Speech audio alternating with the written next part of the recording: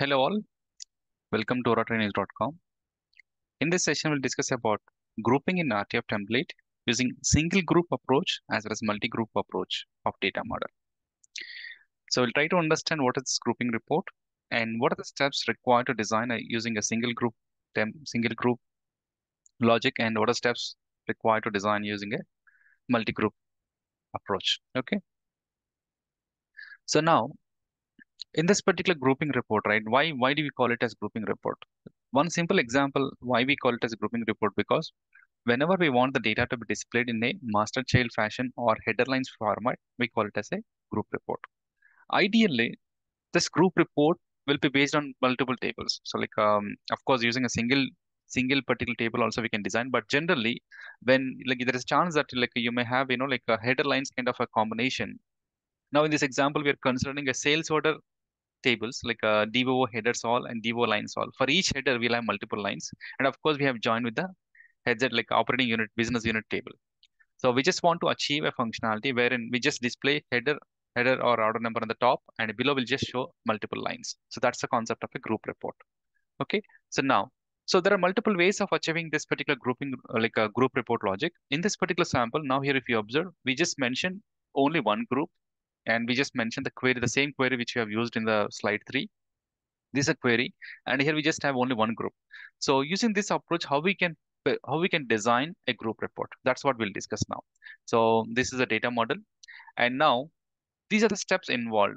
Like first of all, you have to log into BI Publisher, mention the query, get the sample data, and then what the important step here we have to do is step number 4. Here, if you observe, while performing a table using a wizard, we just need to mention on which attribute you want to perform a group by. You have to mention that particular grouping attribute, and based on that, it will generate a grouping logic automatically. And then you can just preview it, and once if you think it is good, you can just upload the template to the instance. So let us see the template, how it looks like. So here, if you observe, whenever you perform a group by logic, so it will mention like it will create a grouping for loop on the top, and inside that you'll just have the child data. So now here, group G underscore one is a grouping logic.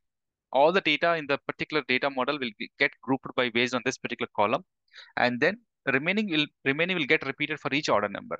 And now here we can we can just format this order number business unit manually by just creating the elements manually. Okay, this is how we can design using a single group. Now what is this multi group? So now coming to the multi, yeah, let us see the output also. This is output we will try to design today now. Okay, so on the top, you'll see order data, and the below you'll see line data. Okay. Now coming to the multi-group. So here, if you observe the same query, what we have done is we have divided the data into multi-groups. So org name and order number we have divided into G2, and the below is a G3. Like this is a parent and this is child. So in this kind of scenario, how the template design will differ. Let us see that. So almost all the steps are same, but if you see the step number 4, what are we trying to do is we are trying to insert child loop or a child data in the parent group. So here, if you observe the org name data, we have one table. Inside that, we'll have child table. So this is a difference between a multi-group as a single group. So which is best? I can say like both are best. It all depends upon what query you have it. Based on that, you have to design it. Okay.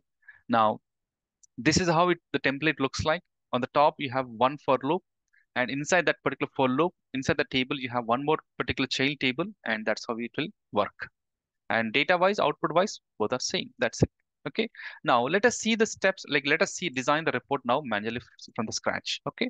So now this is a query. So we'll navigate to the reports. So to navigate the reports, what we have to do, we just need to click on tools, report and analytics, and click on browse catalog. Okay.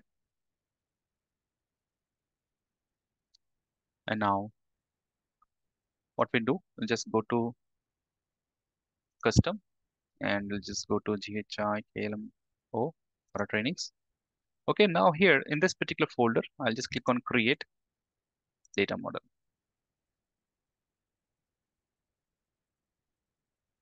So I'll save the report first. Let us save the data model first.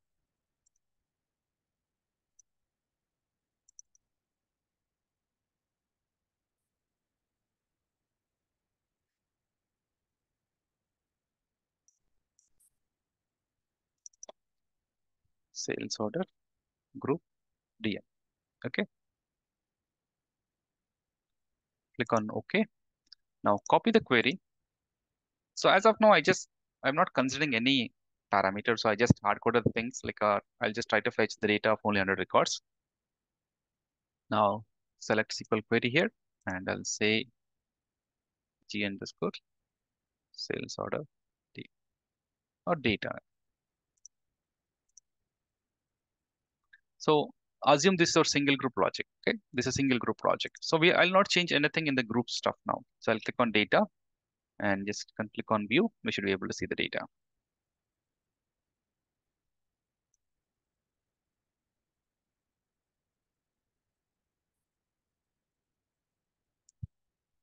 Let's see.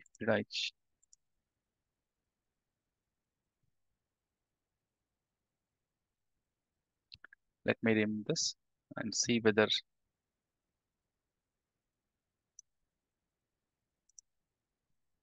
we'll try to fetch out like which particular business unit is having data so that we can see that particular data. Okay, I think I would have mentioned like this is the wrong stuff. Okay, so it is not hard like this is not uppercase, right? That's the issue.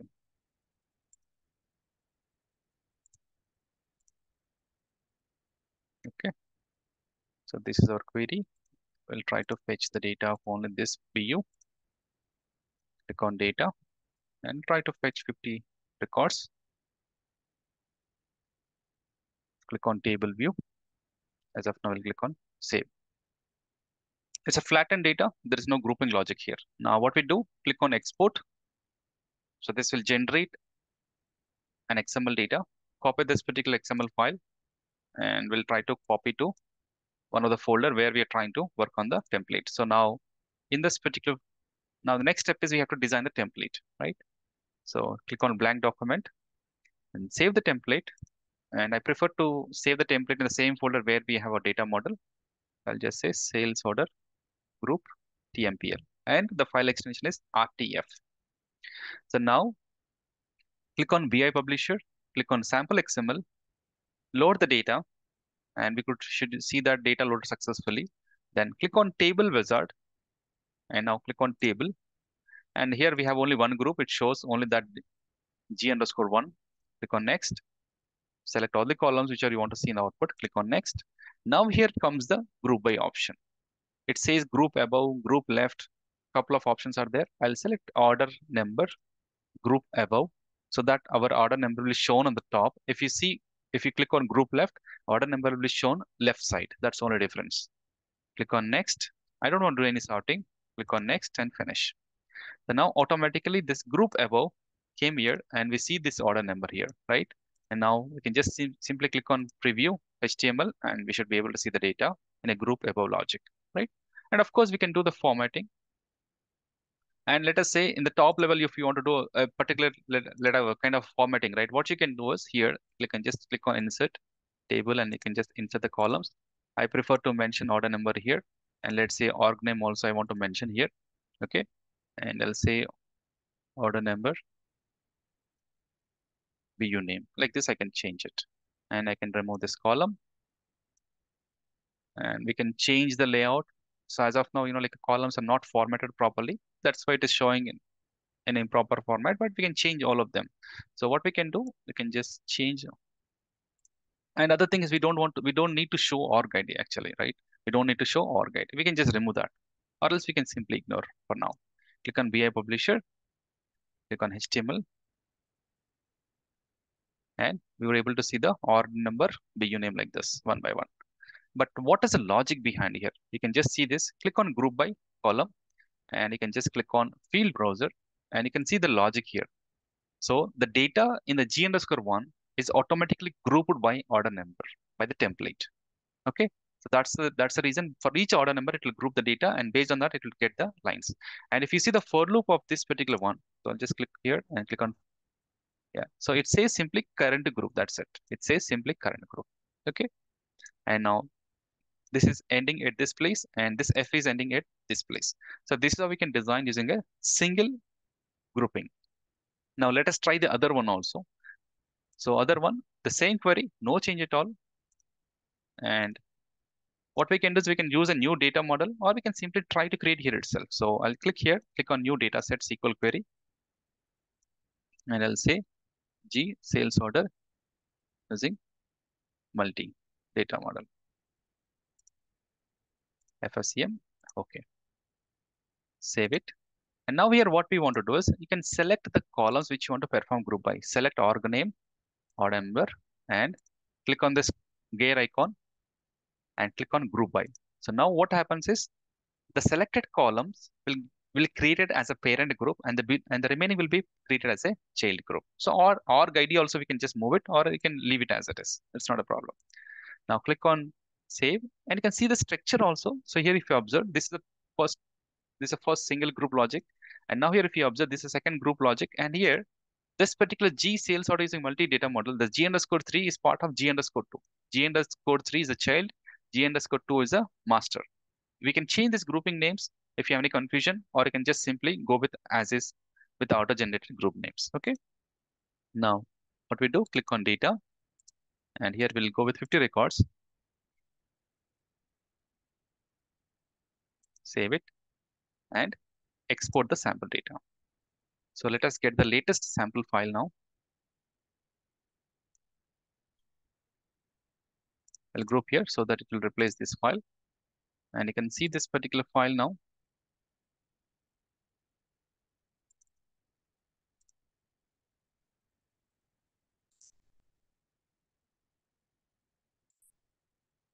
Okay. So this G1, G1, and you can observe the G2 is a parent. And if you observe, G3 is child. And inside G2, if you observe this, for this two order number 29876, we have two lines.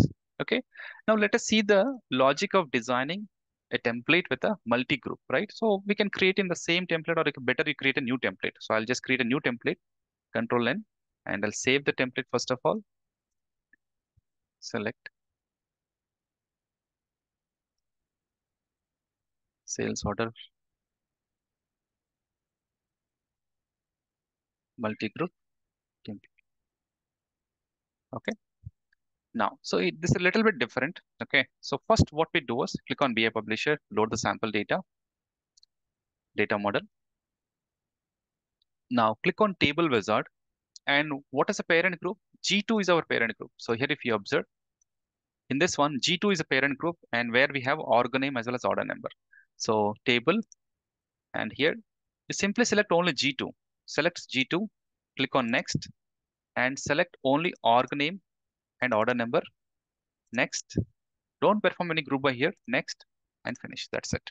Now, so next thing is, so let the parent is independent. And now what we do, click on table using a wizard again. Click on select the table, click on next. And here now this time you select the G3, click on next, select all the columns. Maybe you can remove the org ID, which we don't want to have it. And that's it. Click on next, next, and finish. No grouping. So now independent parent as well as child were created. Now next thing what you do is here in the parent group, just perform tab out so that it will create a new record. Again, perform one more tab out, it will create one more record. So now this particular one, select these two columns and perform a merge. And now we just simply cut this child and paste here. Cut the child and paste here. Okay. And now the parent end tag, cut that and paste here. And also just merge these two also. Okay. What we have done, we just created independent parent and child. And then in the parent record, we just created two records, and we have merged the first record. In that, we just cut pasted the child loop. And in the second record, we just merge the cells, and also we mentioned the end of the parent for loop. That's it. And let us see the HTML preview, and we'll get the same data here. Okay. And maybe, here, if you observe visually to observe this data, it seems like, and you can see like it's showing multiple borders, right? You can just disable them, all of them. But technically or visually, everything is like, it's same. You don't find any difference here. Okay, so this is how we can design using a multi-group logic. So depending upon the project, depending on the requirement, you may have to go with either first approach or second approach. Of course, you'll find multiple other approaches also. This is one of the approach which I like. These are some of the approaches which I came across, but you'll find other approaches also, wherein you may have independent SQL queries, independent groups, and using that also you can design it. But for now, let us stick to these two logics, and later on we can discuss some other logics. Okay, thank you.